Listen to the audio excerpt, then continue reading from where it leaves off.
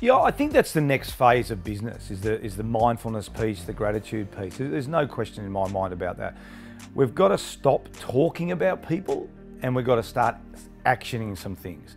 We've got to start valuing our staff and saying we want healthy, vibrant, focused, clear staff. So when they're coming into work, but we have to, as leaders, we have to do something about it. At the start of every meeting that we have at Performance by Design, we have a gratitude session where we thank everyone, we give a shout out to our peers, we talk about something that we're really, really grateful for. I get up and meditate every single day.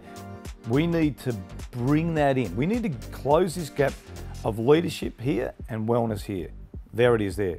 If I'm a great leader, I'm mindful and I'm really conscious of my people and making sure they're happy and healthy and vibrant. If we can bridge that gap, we're going to go through the roof.